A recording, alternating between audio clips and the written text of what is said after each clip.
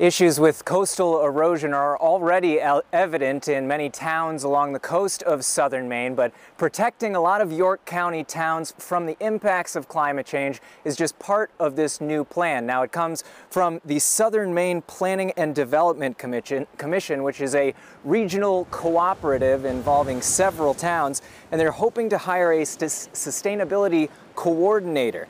They would head up a program which is funded by York, Wells, Kittery, Ogunquit, Kennebunk, and Kennebunkport. And the goal is just to learn more about how these communities could be at risk. There's been a number of issues related to coastal flooding and a lot of infrastructure damage within these 6 towns.